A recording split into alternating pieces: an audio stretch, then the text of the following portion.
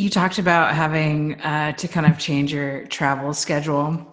And I feel like you're probably not alone in having to make some of those adjustments to your travel budget.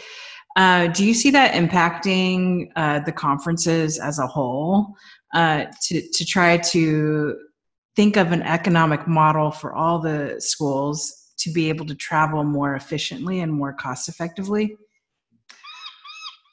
Yeah, I do. I think that they're going to have to figure out. Like I know, I don't know how many years ago it was, but everybody used to pack all their bags with all of their uh, balls and tees, and was there a way? And I know this sounds like this is normal now, but is there a way that you can have the other teams, supply all the tees and balls for when you get there, so you don't have to have that extra baggage fee?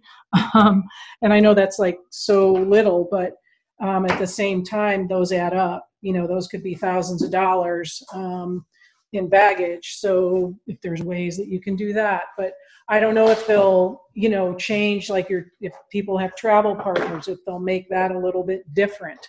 Or that will look different. We haven't really had a meeting with our conference, with the ACC yet, to talk about that. We have our 21 schedule that was put out already, so we know right now who we're supposed to be playing. So, I don't know if that's going to change or not, but that's what I know, right now.